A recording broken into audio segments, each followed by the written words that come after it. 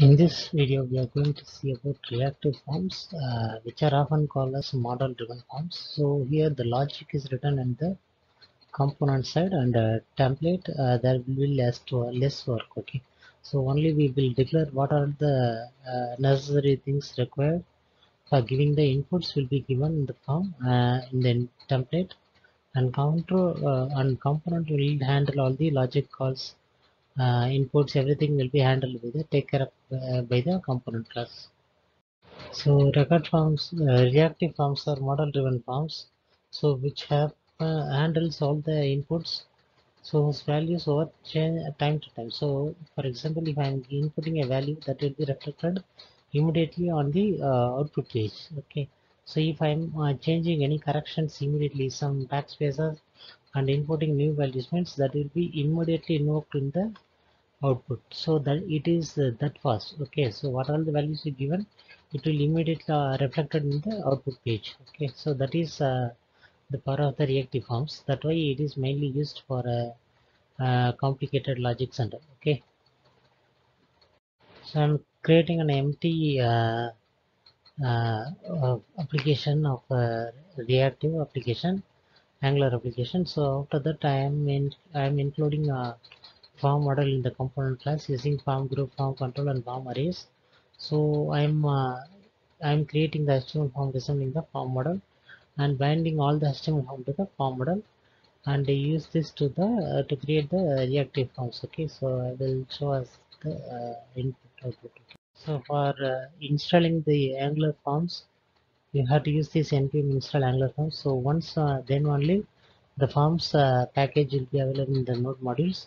Then only we can import this forms module, reactive forms module inside this app.module.ts file, and also in the component classes where we are using it, and we have to import this forms module and reactive forms module inside the imports in the app.module.ts. Then only this reactive forms will be engaged. Okay. Here I have a template file, so I'm rendering a title from the component class, and then I have a form. So I have a form group which belongs to contact form. So the submit will be invoked by the on submit form, and I have a list of values: first name, last name, email, gender. Okay, so all these are embedded with the form control name.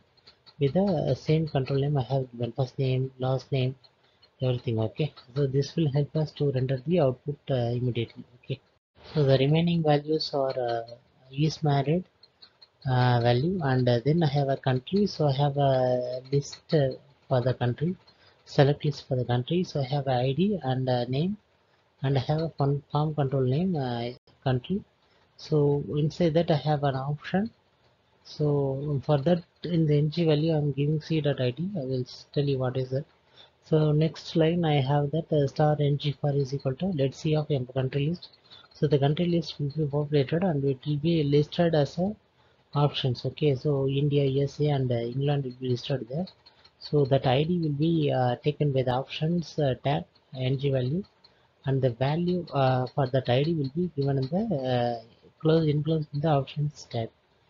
Okay, and I have the submit button, and then I have a pre tag, so which will input all the values I am typing, so that will get immediately focused on the output uh, inside this pre tag. So contact form that value will be immediately converted to JSON and shown to us. Inside the component class, I have a title MDF, so which will be rendered there. After that, I have a constructor, empty constructor, and I have a country list. So inside this country list, I have three new countries. One India, two USA, and three England. So one is for CID and another is for C.name. Okay, so that is given here, and three values are manipulated here. And once the contact form is once I got the contact form, so I will create a new form group. So inside this form group, I have getting the control of the values. Control of the values are given in the input.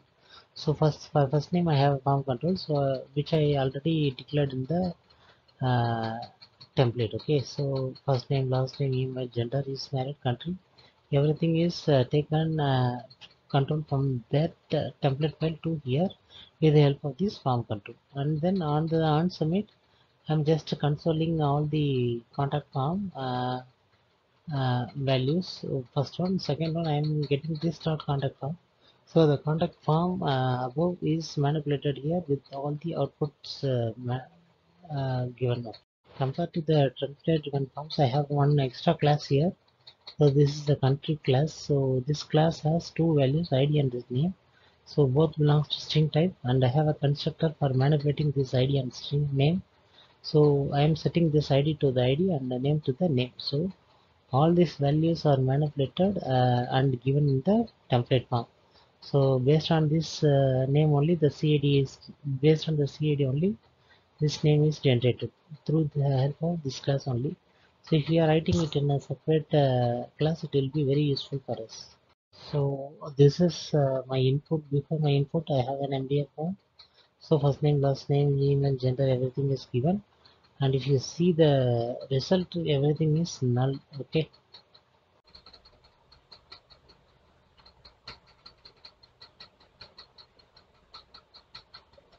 So this is the output. So I'm typing the value Charlie in the first name, and the Charlie will getting immediately feedback in the output. First name Charlie. Okay. After that, I'm giving the second name, and it will be immediately invoked and email everything. Okay. So in the first name Charlie, I am giving backspace, deleting something and adding some new space, new things means it will immediately get uploaded in the first name. That is reactive form speed. Okay, so that way it is called as reactive form. We are whatever changes we did at that moment, that will be immediately get invoked by the moment. Okay, so that is the power of it.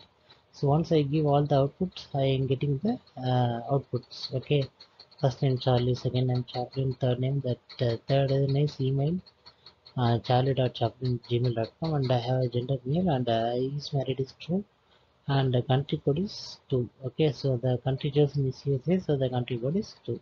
So that's how it is giving the output. So just go through this example and work out, it will work well. Okay, thanks team, thanks for the support. Crack software interviews.